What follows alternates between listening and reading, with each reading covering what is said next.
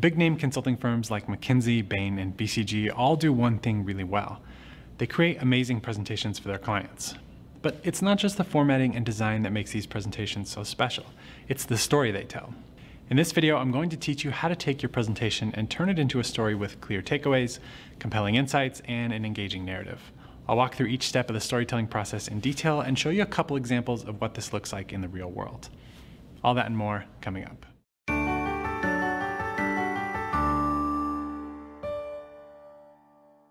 Hi everyone, my name is Paul and I'm an instructor at the Analyst Academy. We provide advanced PowerPoint presentation design and data visualization training to consulting, strategy, and finance teams. So if that sounds like something you're interested in, make sure you visit us at theanalystacademy.com. When building a presentation, regardless of who the audience is, you have one primary goal: to make it as easy as possible for the audience to understand what you're trying to tell them. And this can be difficult. Business presentations tend to have a lot of data and information, and it can be hard for the audience to grasp the key insights right away, especially if they're trying to also listen to the speaker and think about what they're going to say in response. So when building your deck, it's especially important to make sure it's structured in a way that makes it clear, insightful, and engaging. It's something top consulting firms do really well, thanks in part to two important concepts: the SCQA framework and the pyramid principle. In simple terms, SCQA is just a framework for presentations that allows you to craft a story around the information you're trying to present. It stands for situation, complication, question, and answer. Every presentation is an answer to some question, such as, should we acquire this company?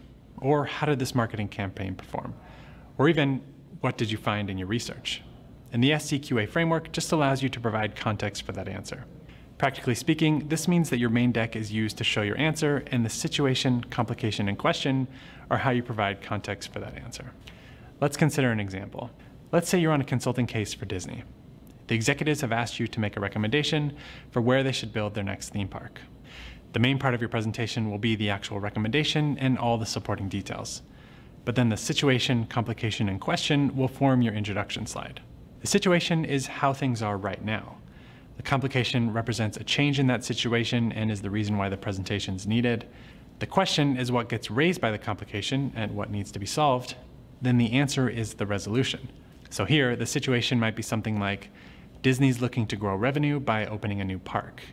The complication could be, they need to decide where to open this park, which then leads to the implicit question, which is, where should Disney open its next theme park? Then the main part of your deck answers this question. And notice how this brings the presentation to life. It puts the presentation in context, and it tells the audience why they should care. Instead of just dropping them in the middle of your data, you're leading them along and creating a narrative. Remember, your goal is to make it as easy as possible for the audience to understand what you're trying to tell them. Consulting firms in particular do this really well. Let's take a look at an example from BCG. The presentation is for a nonprofit organization that invests in open education resources, or OER, which are basically education resources that are made available to everyone. And here's the introduction slide. Notice how they've titled it Context of the Work, because really that's what it is. They're just giving context before diving into the presentation.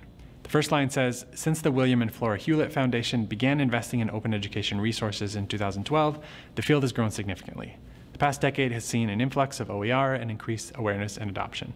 And notice how this just clearly and plainly explains a steady state situation, how things are right now. And this is our situation.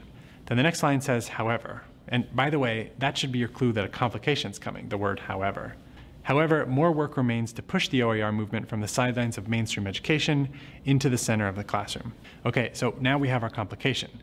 Things are looking good for OER, however, more work remains. And already you can see how this is setting up the presentation. Situation leads to the complication, and the complication very naturally leads to the question, which is right here. The foundation engaged the Boston Consulting Group in late 2012 to evaluate the state of the current ecosystem in the United States and to help understand how to measure the movement's progress towards a sustainable mainstream end state. Now, although they don't state the question explicitly, you can see it in the text. The question is, what is the state of the current ecosystem in the US, and how can we measure the movement's progress? And now we have the right setup for the presentation, and we're ready to hear the answer. Everyone is on the same page, and the audience is ready to go. It might seem like a small piece of the presentation, but all the major consulting firms use this framework to turn what otherwise might be a dry presentation into a persuasive story with a clear narrative. So that brings us to the second important concept, the pyramid principle. If you've watched our other videos or taken some of our advanced courses, you'll know that we talk about the pyramid principle a lot. especially as it relates to slide structure. But here I'm going to focus on how it applies to storyboarding and the presentation as a whole. Put simply, the pyramid principle is just a way of communicating information where you start with the main idea and then provide the supporting details and data of that idea. Going back to our Disney example, the main idea would be on top, then the two supporting points would be below that. If you recall, the question is, where should Disney build a new theme park? Let's say that your answer is that Disney should build a new theme park in Rio de Janeiro, Brazil. Then two supporting reasons for that answer might be that Rio is a major tourist destination, and that the Disney brand is strong in Brazil. And if you wanted, you could continue creating additional layers to your pyramid with more supporting details and data. In a presentation, the way you would communicate this is from top to bottom. And the reason why that approach is so effective is because you provide the audience with context first, before giving them more granular detail. Plus, it helps the audience know exactly what you're trying to tell them and how you've reached each of your conclusions. Remember, your main goal is to make it as easy as possible for the audience. If you were to turn each of these ideas into its own slide, you would rearrange them like this, with the highest level ideas coming first, then the supporting details following each. Then throw your introduction slide up front, and voila, you've got yourself a story. And this is the exact approach they use at every major consulting firm to build client presentations that are incredibly clear, compelling, and persuasive. Now, it doesn't always look exactly like this. In practice, there are lots of factors that can influence the final version of a deck. Not to mention other slides that I didn't talk about, like an executive summary slide, next step slides, or the appendix. But generally speaking, this approach works really well. In fact, did you notice it's the same approach I used for this video? I started the video by stating the situation. I said that when you build a presentation, you want to make it as easy as possible for the audience. Then I introduced a complication. Business presentations tend to have a lot of data and information, so making it clear can be difficult. The implicit question then became, how can you make your data-heavy presentations easy to understand? Then I moved on to my answer, which was to provide a clear structure to your presentation using two key concepts, the SCQA framework and the pyramid principle.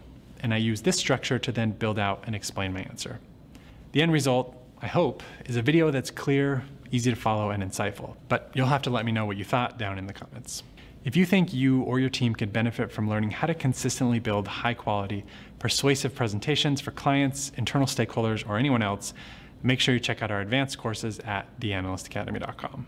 Each course is carefully crafted with clear and actionable insights, multiple real-life examples and case studies, hands-on exercises, quizzes, downloads, and a whole lot more. We sell courses to individuals, corporate strategy and finance teams, as well as consulting firms of all sizes. If that's not for you, then no worries. We've got lots of great free content on YouTube, Instagram, LinkedIn, and over on our blog, so make sure you check those out as well. Thanks again for watching, and best of luck in your own slide making.